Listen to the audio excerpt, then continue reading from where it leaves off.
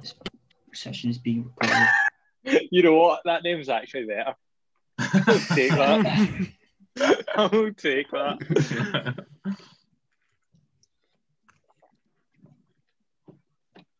Just wait a couple more minutes, see if anyone else joins us. I know Seg is Yeah, going to be a bit bit late. He's the reason I'm doing these things. I told him. He's not going to learn how to score. He doesn't know how to bar Mexico. I did say, yeah, exactly. And he's still learning how to go bar Mexi. No, this is not about how to score. Question: Will we cover question? Shoot Snipe Selly at any point? I did see that comment, and no, we are not. Oh, can we get a Celtic guide, Phil? What? I would be the student in that lecture. I would not be the teacher of a decent Selly. You find me if I reconcile jump into the glass but break it. No matter how much I want to do an interesting Selly when I score, I always end up doing the same thing, which is throwing both arms up and going, woo! Exactly. That's all I do every fucking time, and I hate it. I think about stuff and end up doing that because I forget. No, I'm just impulsive. I go to the bow and arrow every time, even though I've got plenty up here. It's as soon as I score, boom. I just get too excited because it's so rare. It's like when I was playing for Hamilton, we played a game against the Edinburgh Knights, and instead of the 3-2-1 Knights like you'd expect the club to do, they all put their sticks in the air like swords. No. And I jokingly said, if I score a goal this game against them, my Selly is going to be that. That's pretty good. And I fucking scored and didn't do the Selly. Oh. And it was only after the match that I realised, oh, fuck. That is pretty funny. If you'd done that, that'd be great. I can appreciate the shithousery. It would have been, but I was just excited to have scored. I don't do it right now. Wait, hold on. Actually, I can complete full Andrew Caddis look. The full Andy Caddy look. Oh, the hoodie. Oh, of course. Has to.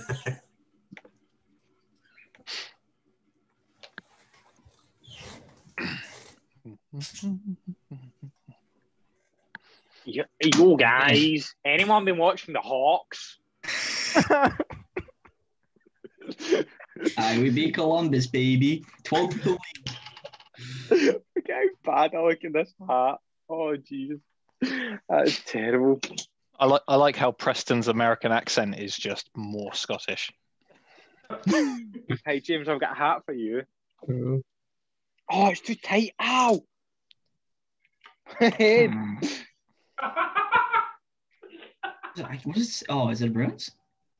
Oh, what does it say? Look how bad that looks.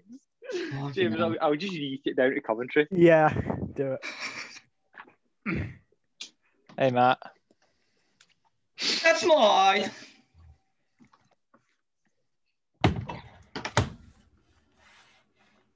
Fantastic. I've done nothing today. Yeah, brilliant.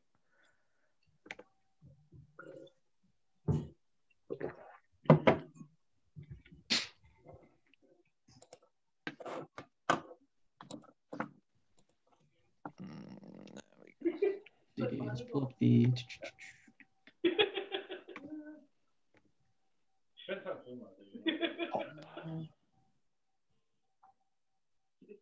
Yeah. I already know what you're going to say, which is just that I should stand in front of the net and just cherry pick everything. Just put your big fat ass in front of the net and just bounce some pucks in. Pistol. Pucks in deep. Right, everyone ready? Like that enthusiasm. So, the agenda for this week, same format as last week. The introduction, which is more or less the same as last week, but I'll go through it very briefly for those who weren't here last week. Hopefully we can keep it under 2 hours this week. So, and then offensive tactics, we'll go through some individual things and then some more team-orientated tactics. I'll say again, then there's conclusion, and then people are welcome to ask questions throughout, but if you have a question that you for a slide that was like 10 slides back, then just wait till the end and then ask then. I said this last week, a lot of this stuff is going to be very basic. So for more experienced players, they're probably going to go, well, duh. But this is to make sure that everyone is at the same baseline to start with. And because a lot of us know these things already, but we just didn't do them in games. So that's why we're doing it. So once again, the purpose is to prep next cup season, which will be 21-22. We haven't got any ice sessions, so this is part of the continued club engagement. If we got nationals this year, fantastic. And we'll try and implement some of these in matches if we do over the summer, but probably not. The Bradford game, from an offensive side, we were very one-dimensional. We did the same thing, but we did it well. So we came out winning, which was fine. But there wasn't much structure to our attack. There were a lot of passes we could have made that we didn't.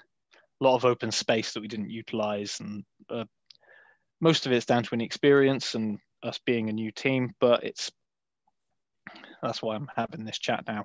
The Northumbria game, again, our lack of creativity and options in attack really stifled us against Northumbria. And as they were a lot more organised than Bradford were, they were able to shut us down quite a bit more convincingly. Also, at the end of the presentation, there's an example of one of the goals that Northumbria scored, which perfectly exemplifies some of the team tactics that I'll be discussing as well. So it's also relevant. The Beagles game, again, there's a lot of inexperienced players in that game, but again, offensively, we didn't use many tools in order to try and create space and score goals. And so at the moment, although we are scoring goals, we're quite an easy team to shut down on most games. And if the opposing team has any sort of defensive organization, if we continue the way we are, we're going to be very easy to shut down in the future. And again, same as last week, a lot of rec coaches or rec teams don't explicitly tell people these things. These are things that you either pick up or you have to go away and learn yourself. So I just wanted to share some of it with all of you. Oops, how do I go back? So club organization. So this is for the people who weren't here last week. So the way the BOHA works is that players can play up a team, but they can't play down. So if you're registered for the A team, you can only play for the A team. You can't play a game for the B team or the C team. You have to only play for the A team. So what most clubs do is they will register the minimum amount of players they can for the A team and put everyone else in the lower teams so that they can play a couple of games up. And if you play your third game up, then your registration then moves to the higher team. So it means at the start of next season, if we field two teams, for example, I'll be selecting 11 skaters and 1 goalie to be in the A team. And that'll be straight off the bat. And then I'll be rotating B team players in as I see fit and as they gain experience. So a lot of effort in the first practice back, whenever that's going to be, because in the new season, I'm going to be picking 12 people to go into the A team straight off, and everyone else will be filtered down into the lower teams for the cups. That, of course, changes at nationals where you're not allowed to play up or down. But that comes in a separate team selection later on. Basics, so goalie, 2 defenders, 2 forwards, 5 skaters, everyone attacks, everyone defends, no restrictions on movement on the ice, basic tactics here closely. So the picture is, if you were to teach beginners hockey, which we have been doing it at our club, you tell them this basic formation, and then in attack and defense, they will always just use that formation because it's a nice, easy way to recognize where you're going to be playing. When we start doing more attack-orientated drills, particularly with team tactics, and you'll see in an example later on, the line between forward and defender while attacking is going to be much more blurred. So we're going to have situations where defenders are going to be pinching or overlapping forwards, and forwards are going to have to take up defensive positions. So it's important that everyone knows everything from last week and everything from this week, because you're going to find yourself in situations that you're not exclusively trained for, And a lot of teams focus on all forwards learning how to attack, all defenders learning how to defend, and then a line down the middle and no one does anything else other than that. And it's a big bugbear for me. Yeah, good for beginners, but a good foundation to build advanced plays on. Phil's Osfi, time to take action. This is something I really want to hammer home, is that particularly when you're attacking, a defending team has to decide what it is you're going to do, or recognize what it is that you're trying to achieve on attack, and then react accordingly in a correct manner to that.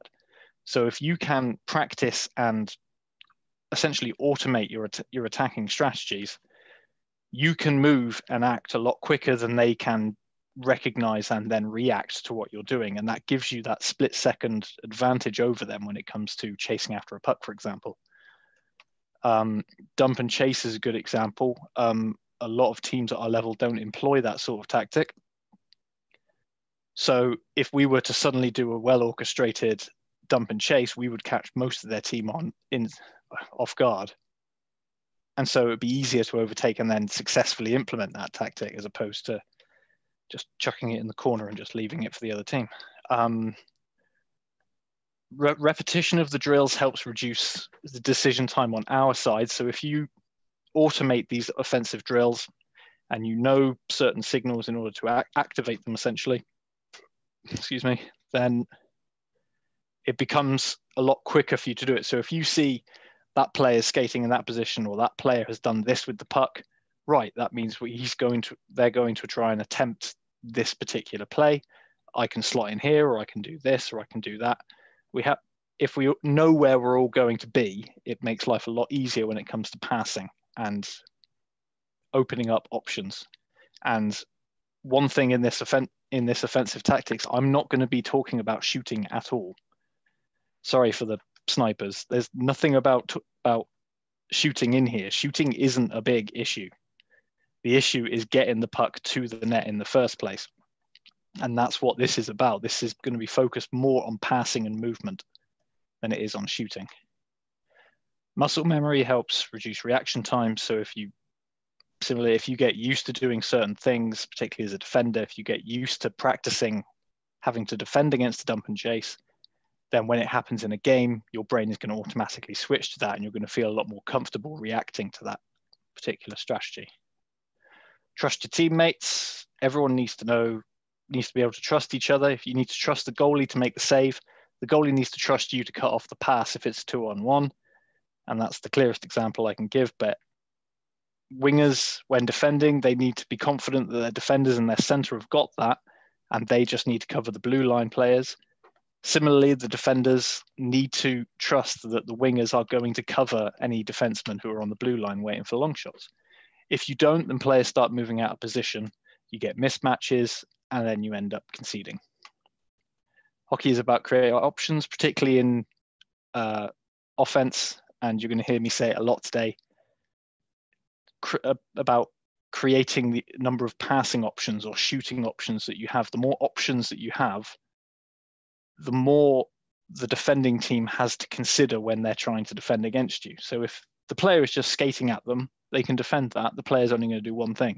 If the player's skating at them, he's got another player overlapping on the outside. They've got another player coming down the other side, another player skating behind them. They've got 3 other options they've then got to consider. So they can't just dive in on the player with the puck, because they might just go around them, or they might just pass it to the next person who then goes flying past. So the more options you have offensively, the harder it becomes for a defending team to react and recognize what it is you're going to do. It also with options, it also means that if your well drilled out plan isn't working out, you have other options to move to. So if the dump and chase isn't working, or the overlap pass isn't on, you can pop it across the blue line to a defender who can one-time it, or whatever. It's about options. And the more options you have, the easier life is. Hard work beats talent. So I'd much rather have 5 mediocre people who skate like hell on every single shift than 5 talented people who just meander around the halfway line waiting for a pass to pop out. It's teamwork beats individualism, same sort of thing. One thing, I've said this last week, again, this is for people who weren't here last week. In training, when it comes to doing certain open-ended drills, there's going to be a 30-second time limit to simulate a very short shift, which, well, what is the average shift time for most NHL players? So in an open-ended drill, you're going to be given 30 seconds to make something happen. And if you don't, then I'll call it. We're going to get used to doing shorter, quicker shifts so that we can keep the intensity as high as possible. So it's a series of 30-second sprints continually throughout the periods. None of this 3-minute shifts until we're all gasping for air at the end. Another thing, and this wasn't in last week's one that I'm going to be doing, particularly for offensive drills, I'm going to be stopping play occasionally, or I'm going to be coming up to you after the play and I'm going to ask, why did you do this? So why did you pass down the boards? Why did you decide to try and dangle 4 players instead of passing to the player in front of the net? I'm going to ask you, and you need to be able to think about, and you need to ask yourself these questions when you're doing this so that you can understand what it is we're doing. Offensively, we're going to be a very direct and purposeful team. So there's not going to be any, I just chucked the puck over there because it was clear and there was no one in the opponent's jersey in that corner. It's going to be, I put it in that corner because I saw one of my wingers flying down the boards and they were going to get to it. Perfect. That's great. But you need to think about this while you're doing it. If you can't come up with a good answer, I might make you do laps. So the statistics, same from last time, all about the danger zones.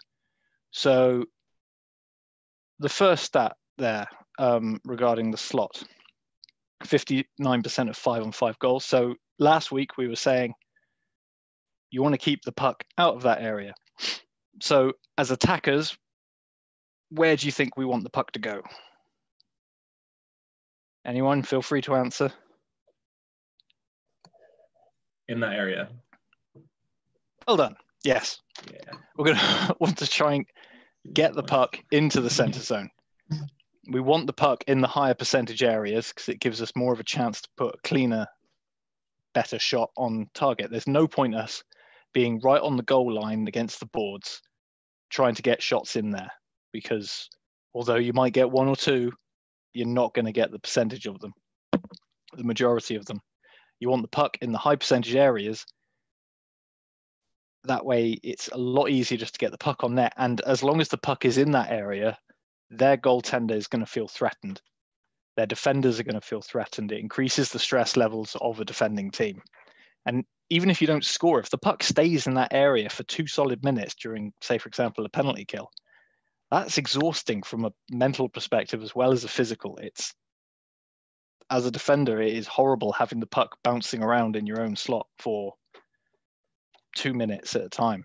And so the longer you can keep the puck in there, the more chances that are going to be there. The second statistic, and this is where the shooting side comes in, 71% of all goals are scored in the bottom 1 foot of the net. Gibby, this is why I keep telling you goaltenders, you need to cover the ice. You need to make sure the pucks don't go in on the ice, because if you can cover that, that's half the battle at our level in particular, because a lot of shots go that low. I know sometimes it doesn't feel like it, but as I've seen, this was taken from North American high school and college hockey, and I know for a fact the stats are pretty similar in NHL as well. And most goals are scored in the bottom 1 foot of the net. So that's leg pad gone flat on the ice and a couple of inches above that. So this is saying from an attacking side, I'm not too concerned about people's shooting ability. I'm not hugely concerned if you can't lift the puck.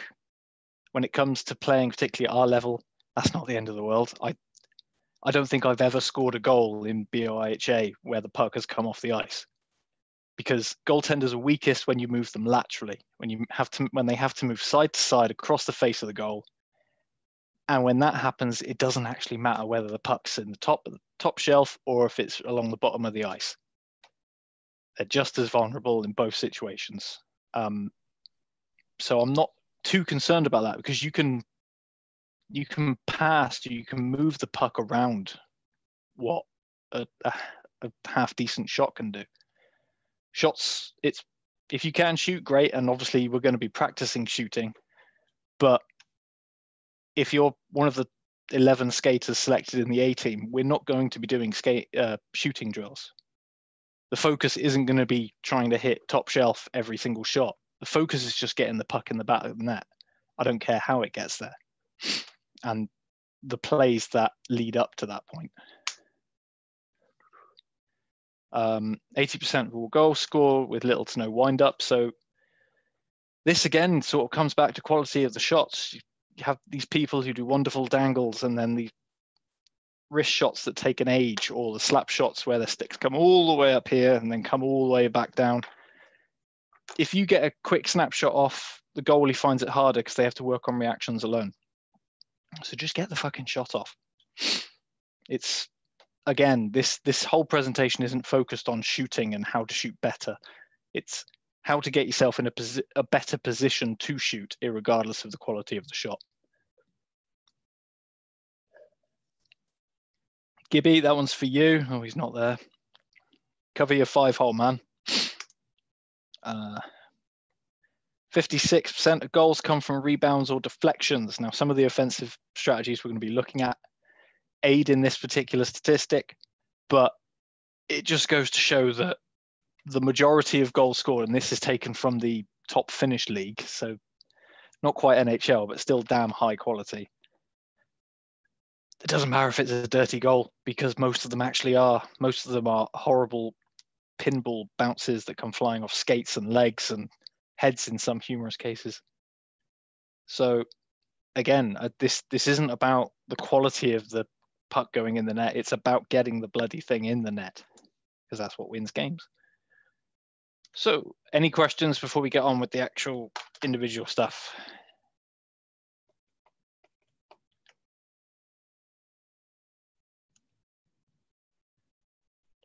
Love the referencing. I don't know what that means. I don't know what you're referring to, Matthew. You can unmute, you know. Does anyone have any questions before we carry on? No, yes, no, no. I'll take the silence as a no.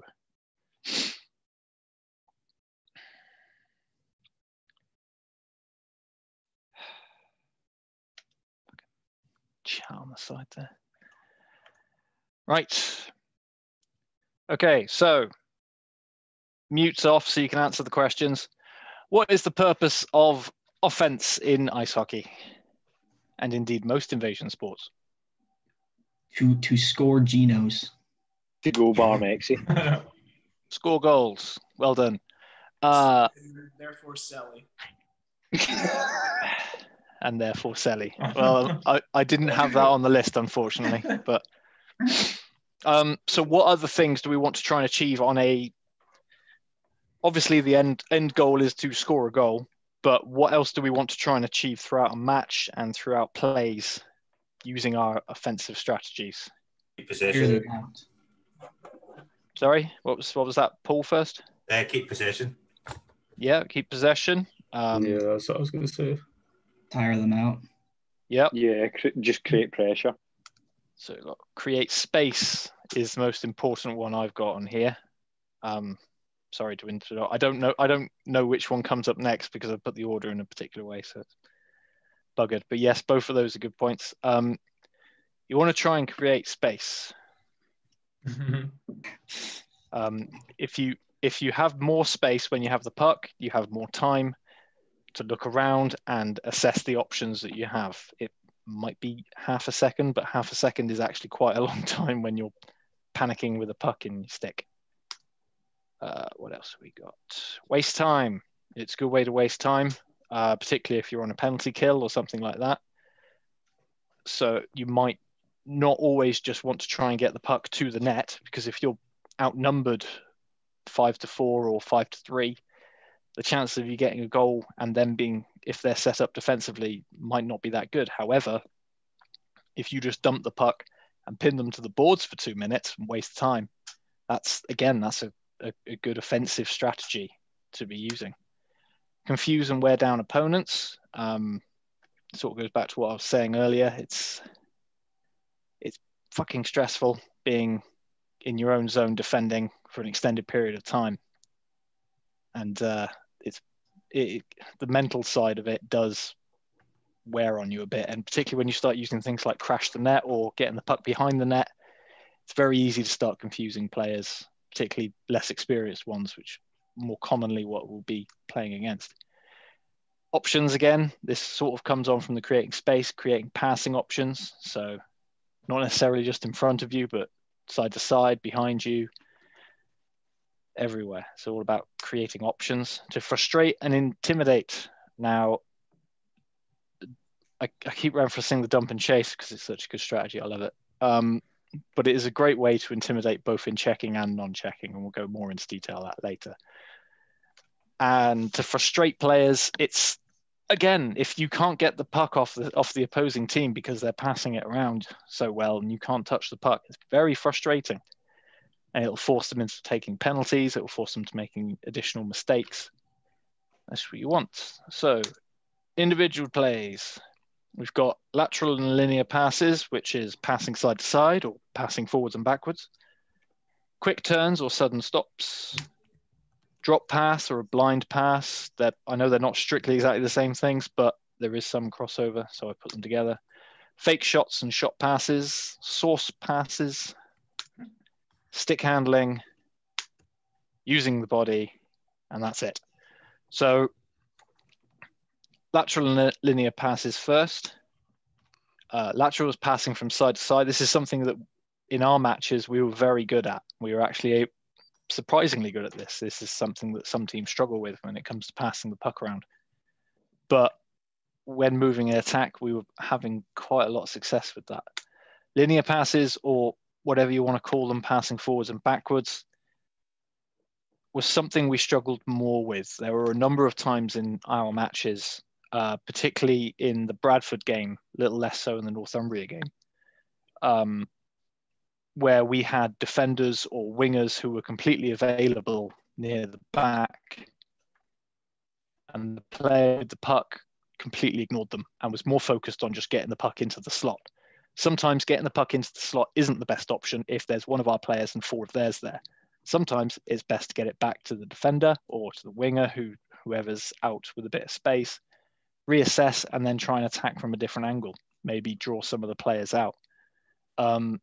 Something we're definitely going to work on, but it was something that we didn't do during the Bradford game in particular.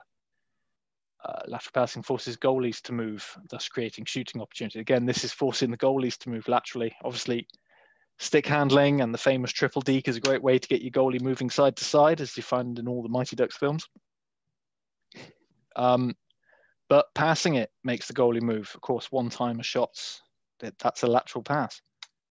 Linear pass offers more attacking options. So again, if this is more about taking your time and not rushing it. You don't always have to get the puck straight to the slot as quickly as possible. Sometimes pass it back out, move the puck around a bit, see if there's another opening to use.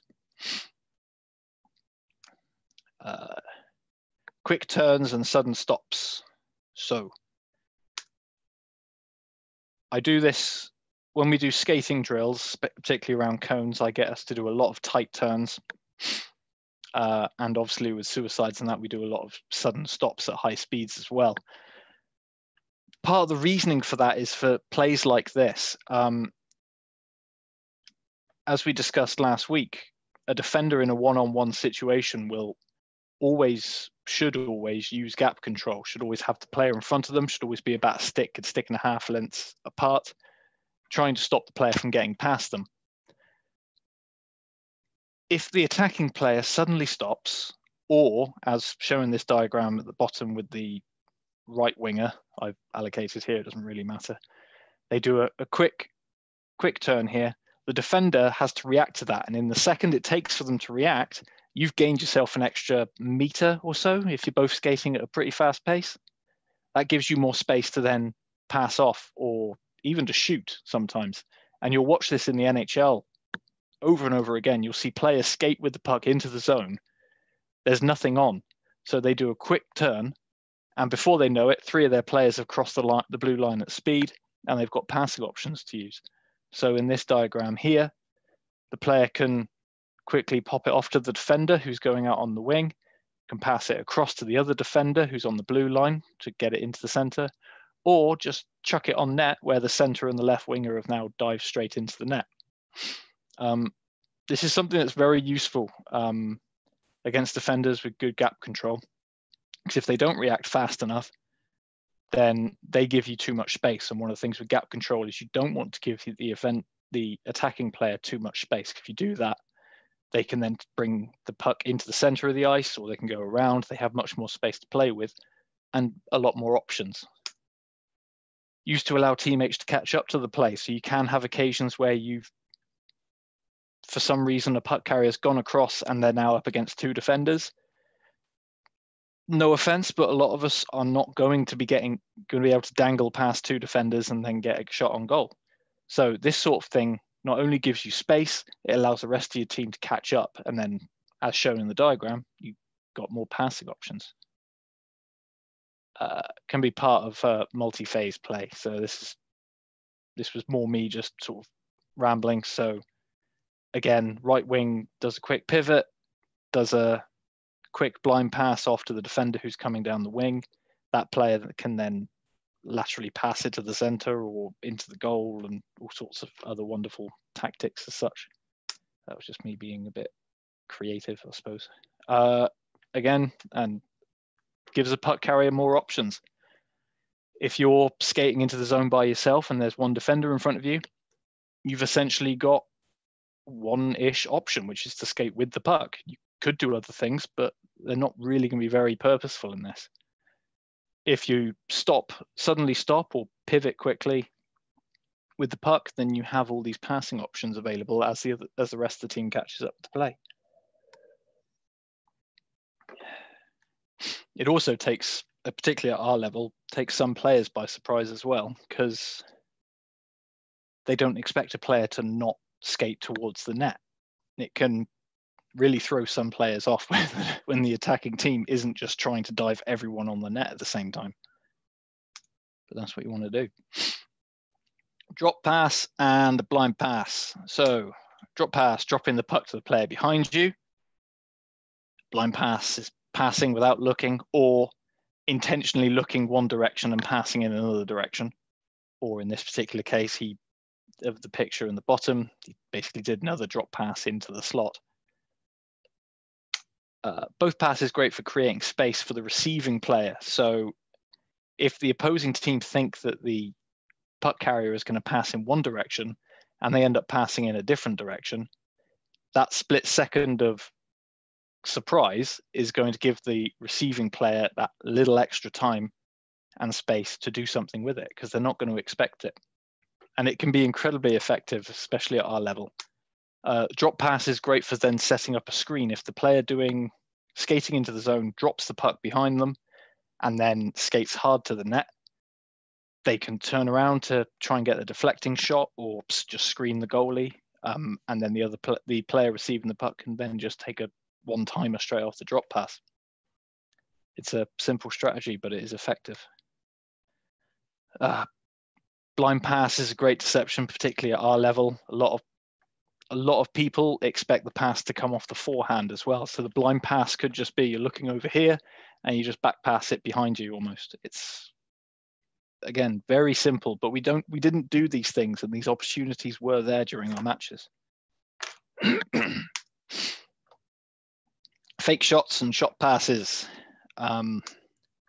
Both great deceptions that force defense to react. So they think you're doing one thing, but actually you're doing something else. And that extra time, again, gives you more space and thus options to use. Fake shots may encourage opponents to flinch or attempt to block. The first one is probably a bit more likely. A lot of people, particularly beginners, are afraid of slap shots, and they will flinch and sometimes try and get out of the way. So even just raising your stick to a slap shot can force players to move position, opening up additional passing options. Shot passes are, for all intensive purposes, they look like missed shots, but you'll be surprised how many they do it quite a bit in the NHL. They look like they've missed the net by about a foot and a half, only for it to then bounce off the stick of one of their players and go into the net. That's an intentional pass. That's a shot pass. People think that it's just a crap shot that another player's taken opportunity. A lot of the time, it is actually a pass. And at our particular levels, so, well, at most levels that I've played at, but also most in BOHA, defending teams have a habit of watching shots. So if someone takes a shot, you'll notice a lot of less experienced players will almost stop what they're doing to watch the puck go to the goal, wait to see if the goalie saves it, and then react. So a shot pass is a great way of using that to your advantage, because if people stop to wait for the puck to reach the goalie and the puck actually goes to one of your players in the slot, and then bam, they've got a split-second advantage over all the defending players who are suddenly going, oh shit, the goalie didn't stop it, it's not even gone on net, fuck, and then they've got to respond. I used to be really bad at doing that, just watching shots, but it does happen a lot, and it's a habit you want to try and get yourself out of, because it does give the attacking team that split second to react quicker than you on picking up rebounds. It's a good example. Shot passes can be used to exploit passing lanes near the net. So sometimes it might not look like a pass is on right to a player next to the goal or in the slot. But if you thump it really hard and people think it's a shot going in that direction, then they might not consider covering that passing lane quite so well. So it's, again, particularly at our levels, it's a good way to exploit that. Saucer passes. That picture of Sauce was because I thought I was being funny, but we'll carry on. It's essentially passing the puck off the ice for those who aren't entirely sure. The puck spins in the air like a flying saucer when it is done properly. It looks very nice, but it's very rarely done very properly, particularly at our level. It's great for passing over obstructions like sticks, bodies, goalie leg pads sometimes if they're completely out of position. It's something we will be, this is an individual skill that a lot of people find quite difficult. So we will be doing drills to practice this once we get back on the ice. It's good for passing in high traffic areas. So if you're passing into the slots, it's good. There's a lot of skates, there's a lot of sticks in there. If you can pinpoint who you want the puck to go to and saucer it right and onto their stick, then you can avoid all the obstacles. I'd argue it's probably harder to do it in the NHL video games than it is in real life, but it's an effective pass that a lot of people don't use. Stick handling. Now, I don't feel fully comfortable talking too much about stick handling because I'm not very good at stick handling. I've always been a defensive defender who's always wanted to keep the puck on my forehand and then get rid of it as quickly and as accurately as possible. So I'm just going to give the basics. It's good for one-on-one situations, or if you're particularly good, it's good for 1-on-5 situations. It's used to gain space with the puck. So obviously it's not just about trying to dangle it around players, it's about keeping the puck away from people as well. It can be used as deception. You can use it to dummy one way only to go another way. Toe drags are very useful, which is what this crap little diagram at the bottom here was me trying to do. A very basic stick handling move is essentially you toe drag it back and then you bring it across the front of you. When you're on a one-on-one situation, that is a very basic way of getting the puck from one side of the defender's stick to the other. That's about the extent of my stick handling skills, to be honest, is that one move. So if I'm ever on a one-on-one with anyone, you know exactly what I'm going to do. Okay, see you later, Matt.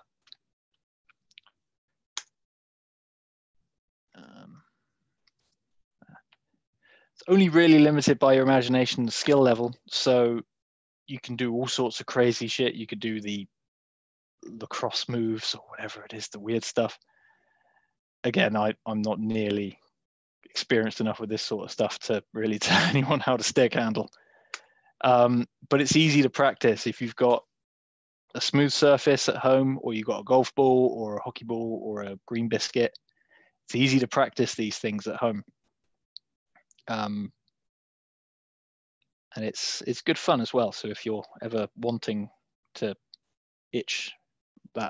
scratch that hockey itch that you're having, just pick up a golf ball or a green biscuit and start stick handling around your house.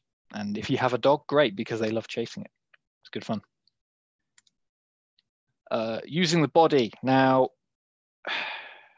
3 things here.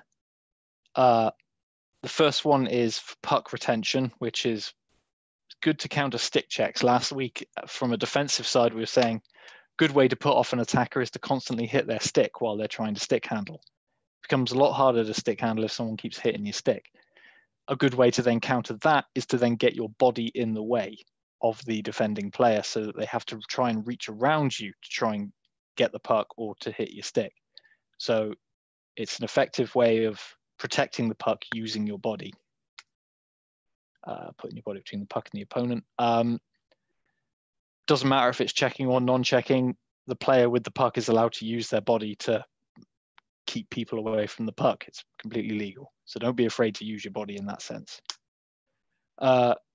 Screening to block the goalie view. If you've got a giant center, like a Joe Thornton type guy, it can never hurt to just stick them right in the middle, right in front of the goalie, and shoot from the point, or the blue line for those who don't know what that means. Screening the goalie can be very effective, because if a goalie can see a shot coming, they have a chance of saving it. If they don't see the shot coming, then obviously they have a much less chance of stopping the puck, and a lot of it will come down to luck and muscle memory in a lot of senses. So a lot of strategies and a lot of drills that we will be doing will involve at least one player getting in the goalie's way. And going back to the defending presentation last week, we were talking about clearing the area in front of the net. This is the opposite. This is offensively, we want to try and choke up in front of the net so that the goalie can't see anything. And the harder you are to move and the more defenders it takes to try and move you, the better, because then you essentially set up a wall.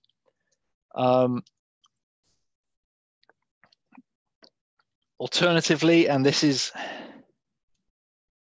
I've been hard pressed to find an actual example in ice hockey, but it's something you could potentially use, which is essentially putting your body in the way to obstruct another player getting past you. Now, if you're not careful, well, the example I've got in the picture at the bottom is obviously from basketball, because it's used very commonly there. So the number 13 player there is standing in the way of the defender who's marking the ball carrier. So the ball carrier can then just run off, gain a little bit of space, so he can shoot, pass, whatever. A similar principle could be used theoretically in ice hockey, so I wanted to include it so that people were aware it's an option. It wouldn't technically be interference if the player setting the pick isn't moving, because then they are just defending their spot on the ice. So it would essentially be the other player runs into them. So it's not interference because he wasn't doing anything. He was just standing there and someone else tried to move him and he or she didn't want to move. So it's, I'll have to get clarification on how that would actually work, but it was just something I wanted to throw in there to get people's imaginations going. Pick allows players to get space away from whoever's marking them. So that's the end of the individual things. These are the team tactics. Do we want to have what's the time? We want to have a quick break, quick toilet stop, and then we'll get back to it in 5. Yeah, that sounds good. Okay, cool.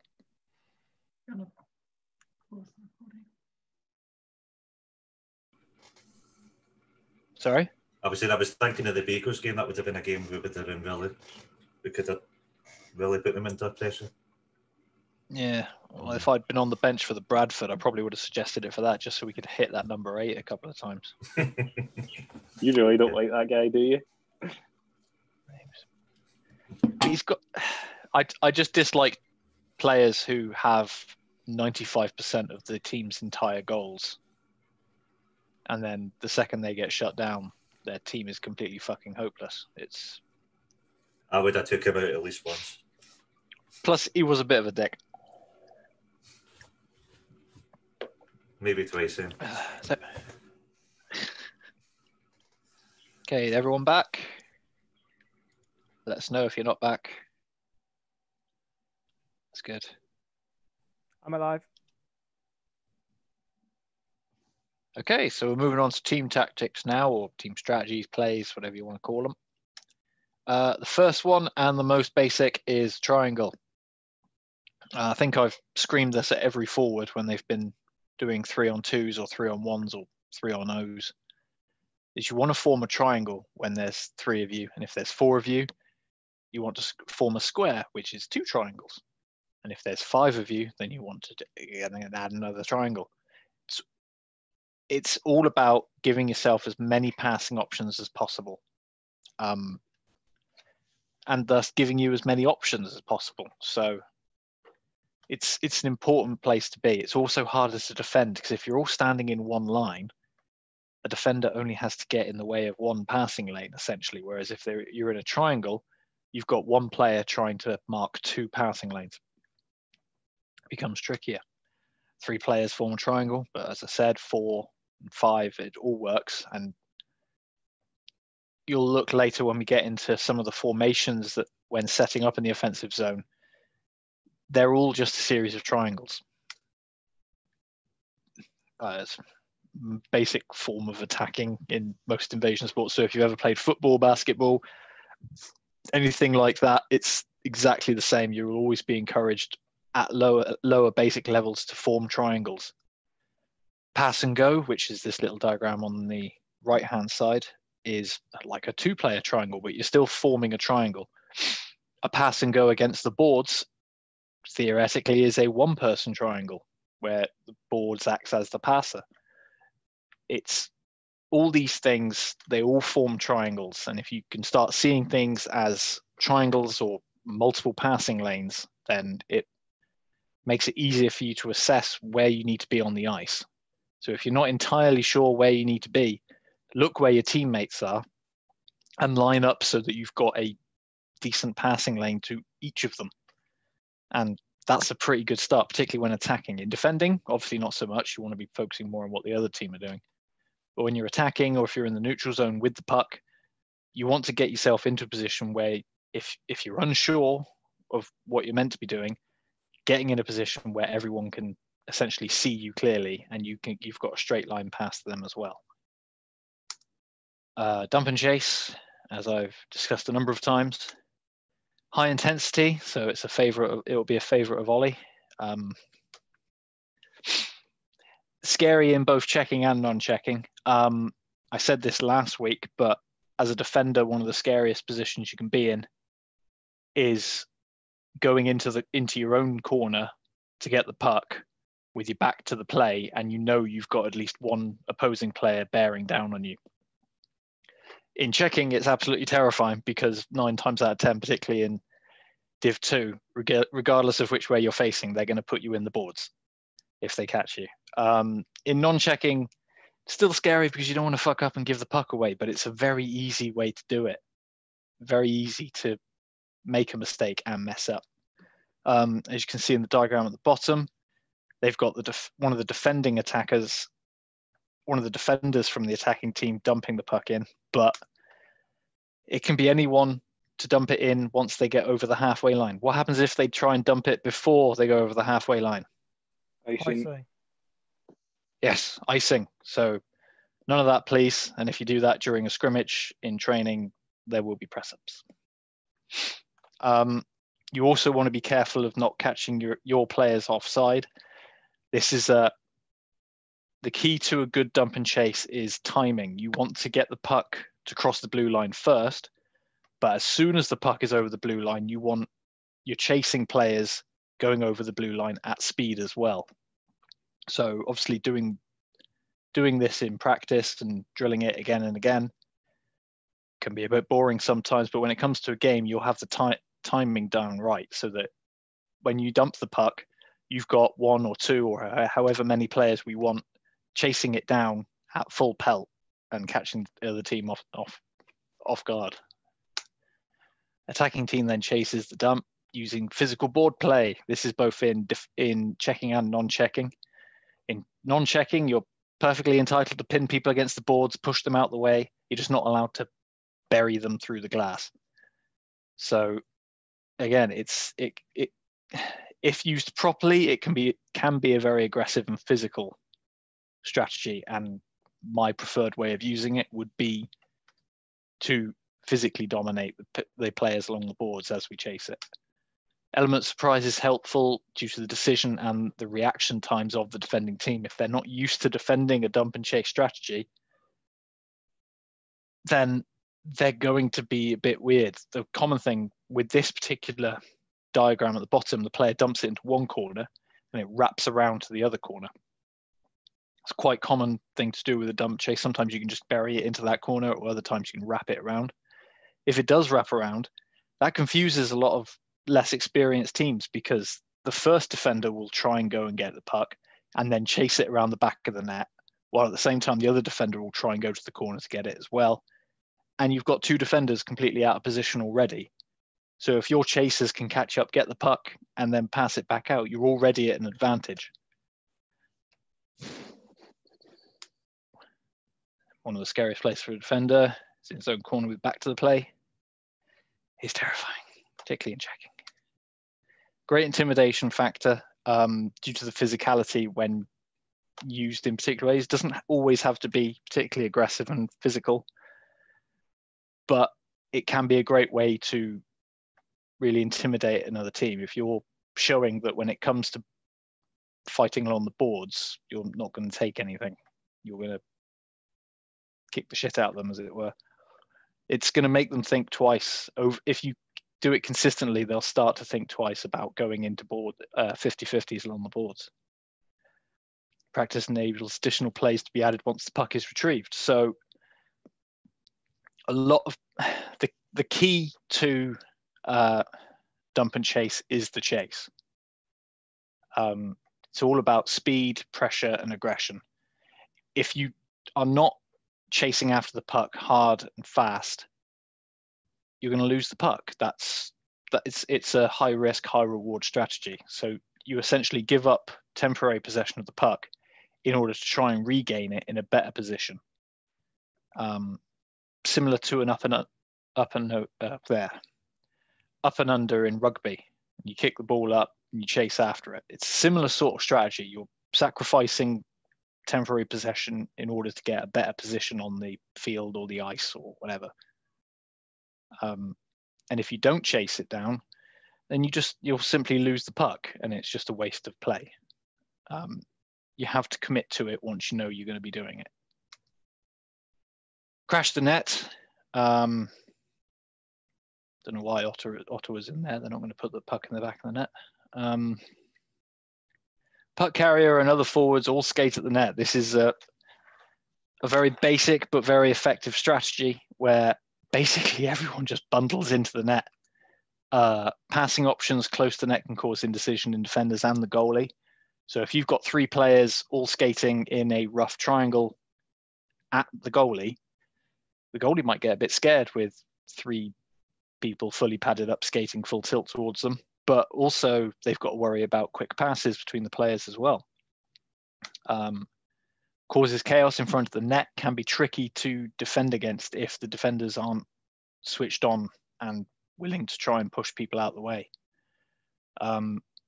It's a good way to quickly outnumber the defenders directly in front of net, and great for picking up rebounds as well.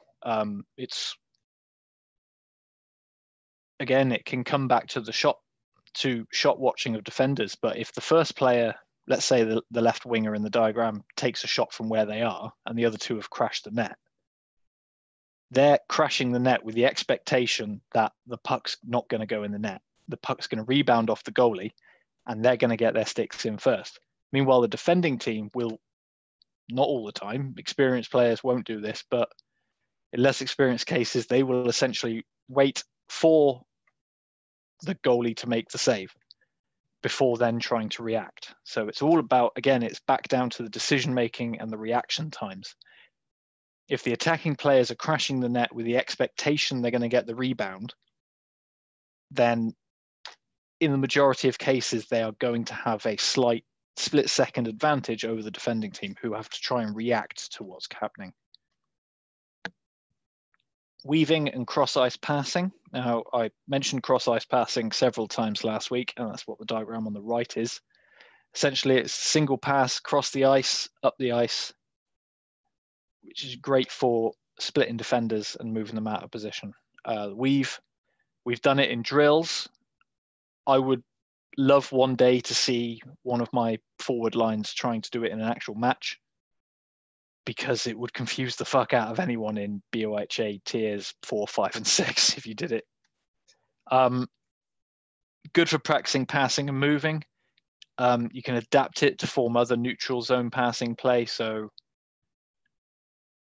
what I want to do is I would like us to do this drill quite regularly, get used to it, and then forward groupings, as they get more comfortable with each other, they start to devise fun little passing patterns they can try themselves, which they might find more effective, or just a different way of trying to break into the opponent's defensive zone.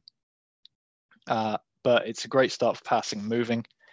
And as I said, if just one line of forwards, just please try and do a 3-player weave in the neutral zone, just to make me happy one game. It would just be nice to see. Cross-ice pass, a single pass, cross-ice to open up the defence. Good example last week was James's goal against Northumbria, and Northumbria also used it against us, as I will show you in the example later on. Lewis's pass to James is essentially what gave James the space to get behind the defenders and then get the shot on goal, which he did very well with. But there's another one. Yes. Cross-ice passes, as effective as they are, they can be very easily countered if you've got good neutral zone defending, like we discussed last week. So if you set up a box or a triangle moving back through the neutral zone, very easy to block prevent players from wanting to do a cross-ice pass. Another way of countering it from a defender's perspective is not jumping in to try and intercept the pass, but sitting back and then applying pressure to the receiving player once they've received the puck. So as I said, again, last week, if the defending player hadn't tried to intercept the pass from Lewis and had instead sat back, let James receive the puck, and then applied pressure on him using gap control and stick checking and all that, it would have made life for James a lot harder to then try and get a shot on goal. As it was, he didn't. The defender dived in. James received the puck, easily skated past the other defender who was heading in the opposite direction, and then had a free shot on net, essentially, which he took advantage of. Very simple. It's very effective when used properly, but you need to know when best to use it, because if you don't use it correctly, it can be intercepted and turned over. Then you can have a very quick turnaround and counterattack if you're not careful. Offensive tactics, formations. So this is going to be looking at essentially player positioning when you're set up in the opponent's zone. So there's a standard one where you've got your wingers sort of around the face-off dots, your 2 defenders against the blue line, and your center hanging around the middle. This is pretty standard formation. You'll see a lot of teams we play against using this sort of setup when they're attacking us, both on power play and in 5-on-5 if they have the puck possession in our zone. Next one is the umbrella. The umbrella refers to the 3 players who are sort of hanging out around the blue line area. This one's good, and anyone who watches Alexander Ovechkin will know that he hangs out on the left side very often, waiting for a pass to come to him so he can one-time it from all the way over there. And he's probably got, about half his goals doing that, just hanging around there. The other good thing about the umbrella is that you've got 2 people in front of net. So you've got a bigger presence right in front of the net, picking up rebounds, for blocking the goalie, making life just really horrible for the defending team. And as I said, these are useful for when you're on power play and 5-on-5. Moving on to the next formation, behind the net. Not so much official, but essentially a player hangs around behind the net with the puck, and the other players are all spaced out roughly around the net like that. Again, you'll notice that because of the positioning of the players, the player with the puck behind the net can pass to all 4 players. Just a series of triangles there. It's very useful. Behind the net is very, again, I keep referring back to our level, but our ability level, we're going to have a very wide ability range. And it's the same for every other team we play against. So if you have the puck behind the net, it is very confusing for less experienced defenders how to deal with that. Do they send one player around to get it? Do they send both defenders around to try and pincer them? Do the defenders just hold out by the posts? How do they deal with that? And then what do the other players have to try and mark the other players at the same time? It's a very good way of getting a mismatch. Going and confusing players. It's for less experienced teams, it is very difficult to work out what to do. Personally, I'd prefer it if the defenders hang on at the goalposts and don't dive in to try and take the puck off them. Let them sit there and put your stick in and keep trying to poke the stick out, put them off. Let your other players worry about the passing lanes, and you just let them sit there behind the net. They can't score there. If they try that stupid lacrosse move, then just cross-check them across the face as they come around. It's pretty simple.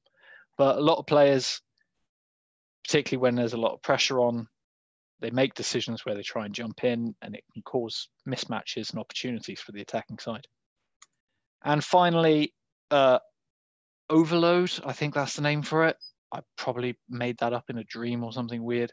Essentially, it's more, although you're keeping a similar pentagon shape, you're shifting the play depending on which side the puck's on. So in this particular case, the puck is in the corner, this black dot up here. And so you've got one defender who's moved over closer to the boards, the winger has pushed up.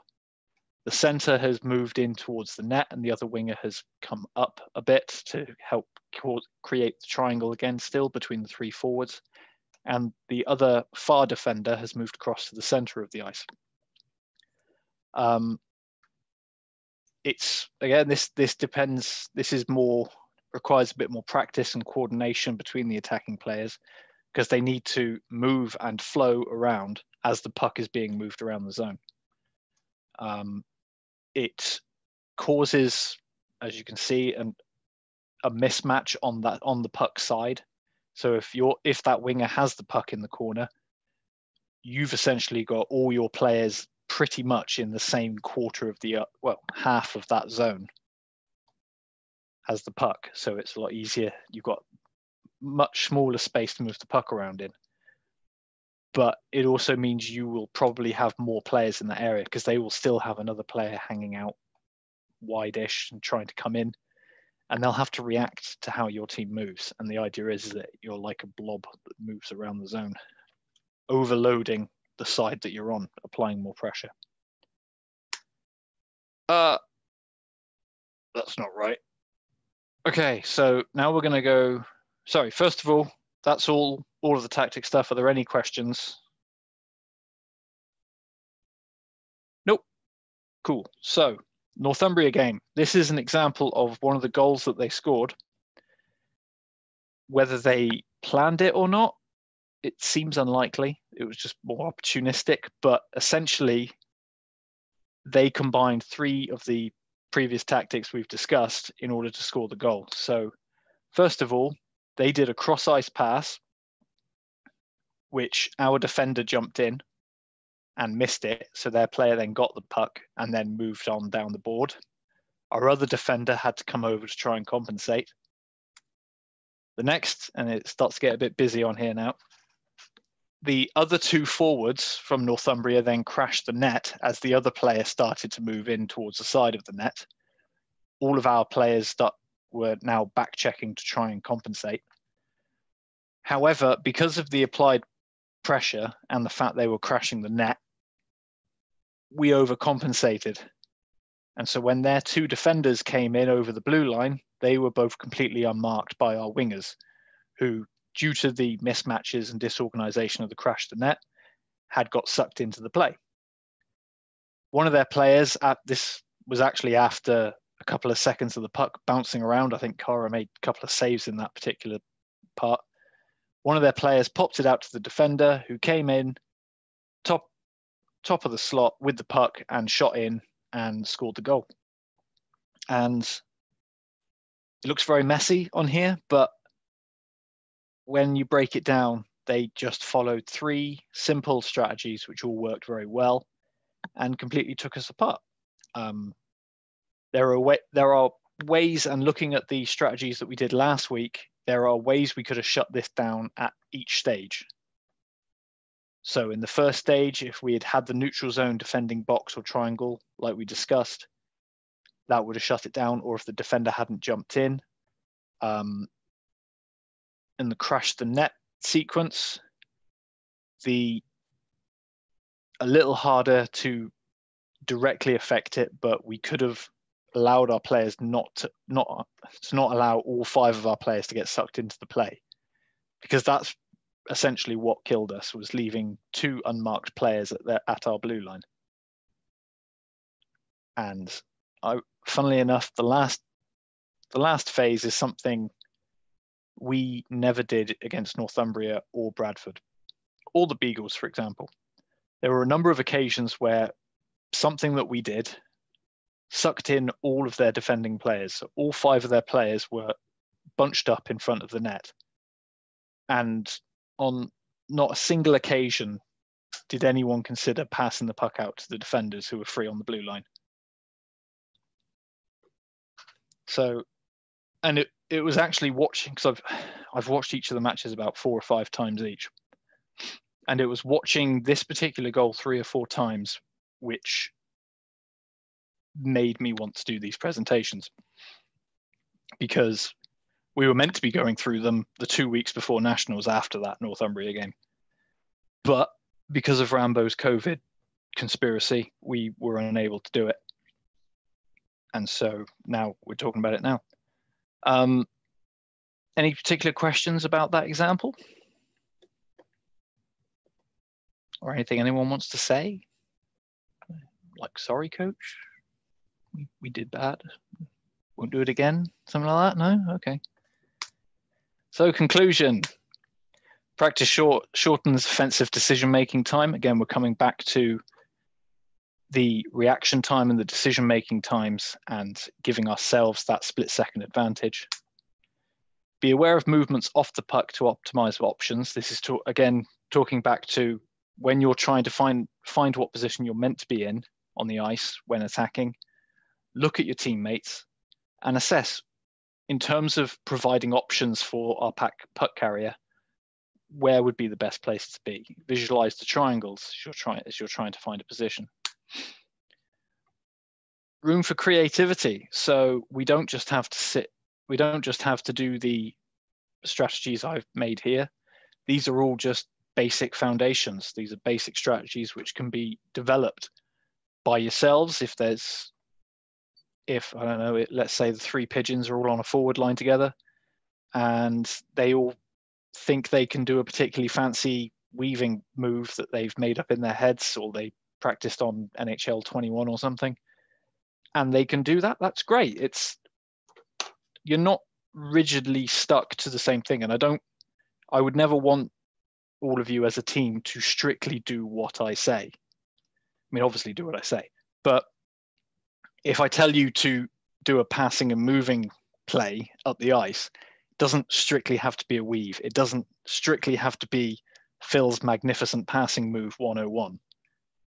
It can be any old crap that you make up as long as it works. And if you think critically about this, you can be as creative as you like with these things. Even something as rudimentary as crash the net or dump and chase. The more we practice it, the more we get these fundamentals down, the more we can start being creative with these things. And yeah, it's fun. I don't want a team of players who just move in exactly the way I tell them to, because I'm not the best ice hockey player in the world. I'm not the best ice hockey coach in the world. I don't know everything, and I'm certainly not the most creative person in the world. So it's also more fun as well if you practice these things. So if someone wants to do a lacrosse move to get around a player, fucking do it. If you do it, great. If you don't lose the puck and they score a goal off it, then I'll give you shit for it. But I'd much rather you have fun and make mistakes than follow everything I say like robots and just do okay. Creating space and mismatches. This is the key part of offensive strategies, is to create space for yourself, for the player receiving a pass, or for the puck carrier, and causing mismatches between players. In terms of numbers, if you can get 3 against 2s, 2 on 1s, 5 on 4s, even when there's 5 on 5 on the ice, then you create opportunities for yourselves. You create space, you give yourself more time to act, to assess situations. Again, you have more options. And that's all this is just creating options for yourselves to be able to attack more effectively. Communication is key. You need, I said this last week, no more stick tapping if you want the puck. If you want the puck, you've got to fucking shout for it. You've got to scream, you've got to go, here, puck, now. You got to let them know where you are. You got to let them know that you're available to receive the puck.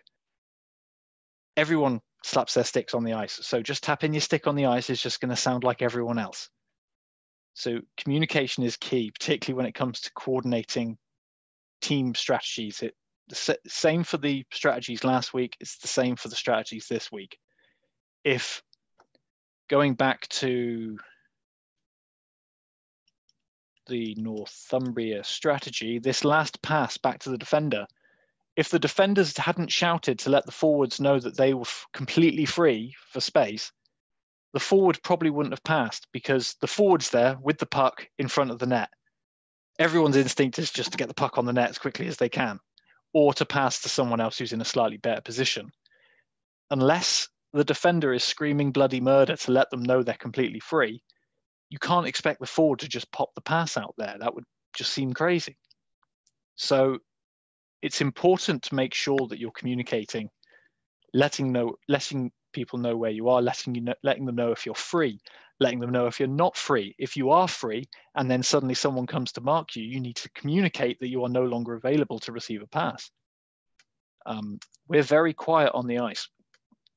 And I said this last week, we're very quiet on the ice, which is amazing because we're so bloody loud in the changing rooms.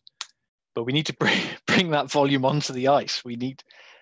I know there's this feeling that, oh, if I reveal that I'm free for a pass and I'm open, I'm revealing it to the other team. But if we train these drills and we train communication, people on our side will react quicker than they will to realizing that someone is free. And we will get that split-second head start that we need. Same as last week, no one of these approaches is better or worse than the other. Some of them will work in some situations, some of them won't work in others. Dump and chase would be great, but if we're up against a team that is faster, more experienced, and stronger than us, dump and chase is not going to be the best way to go. They'll outpace us on the chase. They'll beat us physically along the boards. They might know what to do if a team uses a dump and chase against them.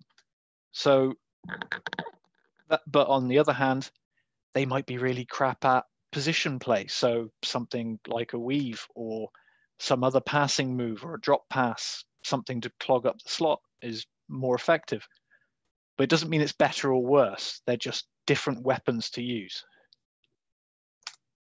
Everyone attacks. So same as the principle last week, where I said everyone defends and everyone back checks. Everyone attacks. And although, yes, we do have forwards and defenders, when it comes to doing these drills and practicing, I want us all to just be 5 attackers and 5 defenders on the ice. There's no distinction, essentially. And I know there has to be some distinction for setting up some formations and some particular plays. But I would like every player, ideally, to know what they need to do if they are in a particular position.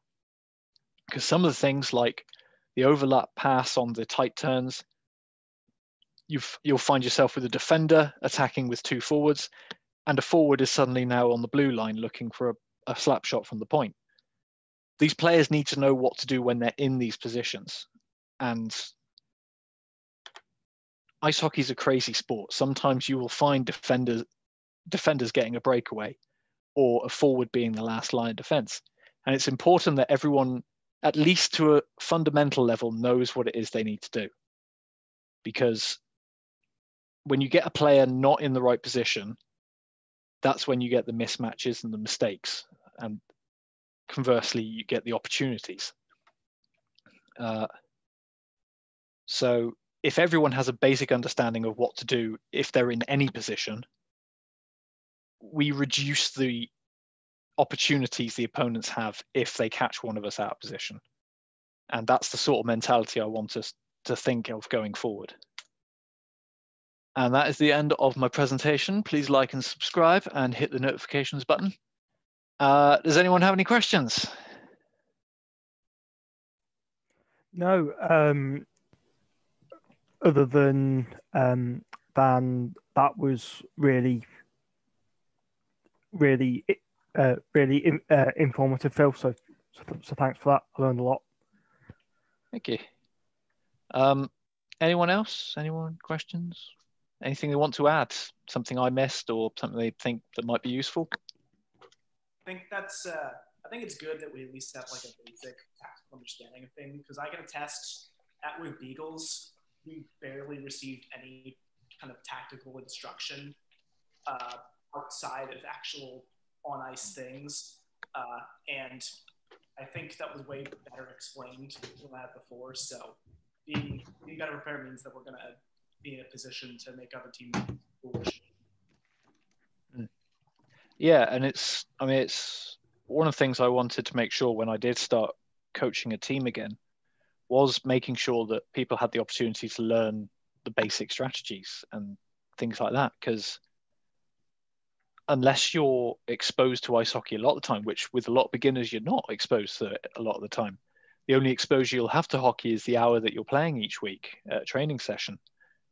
So there's no way you're going to know all these particular strategies unless you go away and do research, which again, you can't always expect everyone to go away and do their own research and know what all these things are. Thanks, Lauren. See you around. Yeah, so and I know a lot of rec teams don't do this. You turn up, and I've played for several rec teams over the years. You turn up, they just expect you to know these things, and no one ever explains it to you. And if you don't know it, then you're just a crap hockey player. And half the time that's because they haven't actually got a dedicated coach. They've just got the best player on the team or the most Canadian player on the team shouting orders around, which was the case I had at Cardiff. It literally was, who's the most Canadian? Right, okay, you call the shots. And that was how it worked. We did all right. We won a division title. But but yeah, no one, in the 20 years I've been playing, no one has ever sat down and gone, look, this is where players need to be. These are the types of things that players do. This is how formations work. This is how you set up. This is how you attack, things like that. And it's always bugged me that that's never happened. So I always wanted to make sure when I was coaching my own team that I at least had these things here so that people could understand the very basics.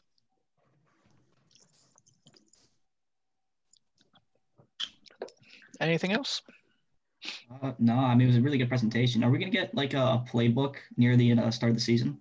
Oh yeah, like that idea. Or like stuff like not even like a physical book, but like kind of like just a list of plays that we like practice to use in games. I was going to do one, but that was more for me to develop drills. But I suppose, I could put one together for the players as well. Just that way you can look over it just before a game and stuff. Yeah. Cheers. Yeah, I was going to do it for myself to help me with training and that. But yeah, it'd be useful for matches and for the players as well. Yeah, I'll do that. I'll try and make it a little neater. Some of the diagrams I did in here. We're gonna run any tactical stuff about like power plays or penalty kills specifically. Or I think we did. If you were here, Drew, last week, we did power plays and penalty kills. Yeah, we did. I mean, like in terms of, I guess we did. Sorry, I forgot. Well, the way I see it at the moment, I try to keep things as basic as possible, which is why I don't go into the details of shooting or how to be the best stick handler in the world, because I'm never going to be. But when it comes to power plays, just play like you do 5-on-5, and you'll find if we're following the same principles as we've been discussing today, you're going to find yourself with even more space and even more opportunities to make passes and afford shooting lanes. So because week to week, I would normally have such limited time with everyone, I wouldn't want to spend too much time on how to set up the perfect power play. I'd rather just have 5 players playing as they would against 5 players and worry more about penalty killing, because that is a different situation, which requires different thinking. But yeah, it's, if anyone else can think of other stuff, then maybe we can put another presentation together later on some other topics. I'll put together a playbook before next season starts as well. And Ollie, can you put this video up on Facebook like you did last week? Yeah, I'll upload that straight away. Can we get them on the YouTube channel as well? Yeah, I just need the video file. I couldn't download it. Something changed in the program I used. Right. I'll send that to you, Callie, then. Yeah, just send it like an email or just drop it in the Stags email. I can take the stag from the Stags. See if we can get 10 likes on the video. Nah, this would be really good. The only thing, are we ever gonna like maybe touch on, because it's not really offense or defense, it's more like middle